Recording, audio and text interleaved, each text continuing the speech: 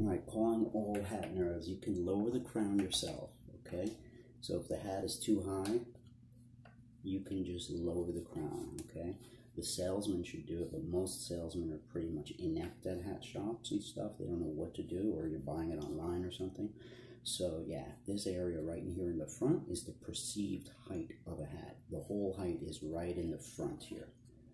You could generally just lower that from, down, bring it down, and it's just sort of pushing down in this area. Do it upside down. And what I like to do is just tuck it into itself like this, watch. Right there. Neaten it up to a nice kind of a U shape. Upside down U or whatever, see? Look at it like that, see if it's working. From the side, you see it slants down. It used to be up there. Height before was somewhere up there. And that's where it is now, see? That's a big difference in the way it looks. It's a difference between a low crown and a high crown for most people. So you got that right there. And then you want to get a high crown, bam. Lower it right in front. That's it. Now if the hat is soft, you do it by yourself. You just tuck it in right there.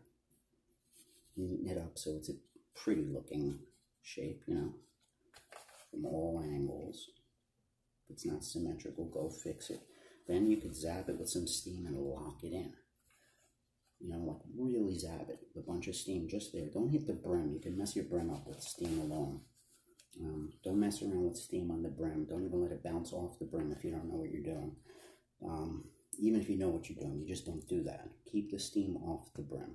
Let it hit just this area. Soften it up. Do the thing with your hand. Lower it. Let go. Okay?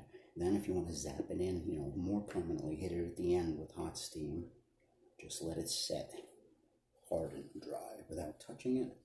And that's it. It'll pop back to that every single time. It'll just pop back. You blocked your hat. That's a permanent memory you just gave it. Alright? So remember, if you want to lower a hat, it's this area right here you're lowering. Okay? Now you can't just lower that a lot. If you're lowering a lot, you're going to have to lower the back too. So what you do is you just lower the back a little. Same thing. You tuck it into itself. But you do it in a more kind of a flatter type of a smile shape. You just lower it a little. Slap it in. Then you have to hit here so you can make a bubble because you're going to need your head to get more deep depth. Normally, if you start lowering the back of a hat, it's going to hit you in the head and you're not going to have enough depth. Because of that, your head will hit the roof and actually the hat will sit higher. It will look higher. So unless you make the bubble in the middle, you see what you do is you make it, and then you get rid of it. You let it dry, and then you get rid of it. So the bubble only appears when your head's in there. It's there if you need it. Instead of the hat popping out like that, it pops out just where you need it, in the middle. So you make a bubble if you're lowering the back. Don't bother lowering the middle part here. Just you want a nice arc anyway. Lower in the front, lower in the back, highest in the middle. That's the way all hats generally are. So yeah, lower the crown right here. If your hat's soft, don't even use steam. Just lower it. Hit it with steam at the end to zap it in if you want, just to lock it like it's a memory. Or if you don't want to lock that, you want to keep different shapes, don't hit it with steam. But if you want your hat always to be that lower shape, you want it to pop back to that shape no matter what you're doing. You got to steam it at the end to set it. So that's it. Lowering your crown is really, really easy. So if you see a hat and you love everything about it, but the one thing is the crown is too high, you feel you're too short, lower the crown. It's not like a hard thing to do. It's not like, Kevin says it, but you can't do it. You can do it. It's easy. I can do it for you for free.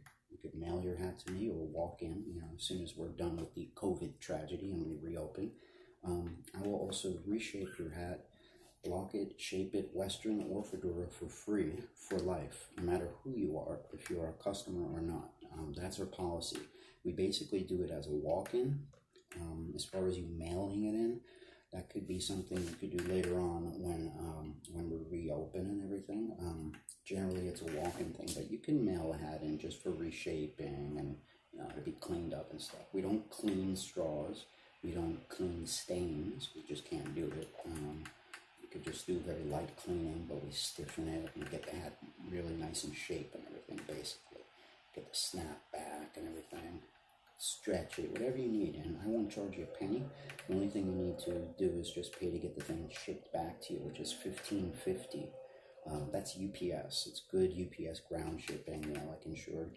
Plus it comes in an actual JJ Hat Center hat box, and that comes double boxed in a corrugated carton and stuff. So the hat box alone we sell for $15.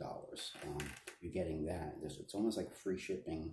Labor is free, everything's free. You're getting a $15 hat box and you're paying $15 shipping. So it's a really good deal. We do that basically just so people discover the shop. They come in, they find us, and just to be cool because nobody else does it. So instead of charging 20 or 30 or 40 a pop, we do it free, and people are like, wow, this place rules. Let me spend that 40 bucks on a hat. Oh, they're not 40. No, they're 100. Cool. Yeah, it's better. We provide a free service, and it keeps people coming back. There's some people who never buy. They just bring in a dozen hats for me to steam. Whatever, you know. That's part of the game. But some of them are very nice people. Some of them give me tips, too, you know. I've gotten wild tips, all sorts of things, from packs of socks to, like, books. Dickie Betts invited me to watch the Allman Brothers on the stage at the Beacon Theater. There's a tip there.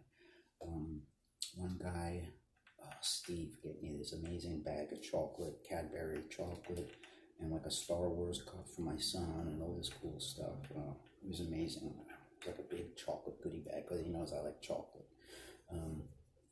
No nuts. I like milk chocolate. That's just my thing. Since this COVID thing, I've been ordering these huge boxes of chocolate from Amazon. There's these 10-tablet bars of Godiva milk chocolate. They're like 40 bucks. I think I got like 4 or 5 of those boxes, polished them all. Then I switched to milk chocolate Dove bars, which are like $33 for a huge box of them. And I went through, I think, 3 boxes of those. Ghirardelli, big gold bags. I went through 2 or 3 of those. I'm crazy. I love my chocolate. But anyway.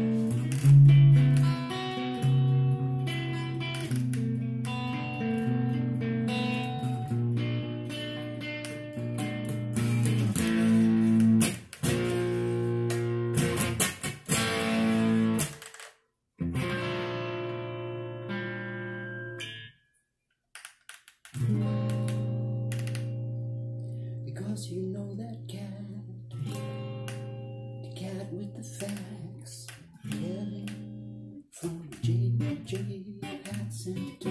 He's a Kevin from JJ Hat Center.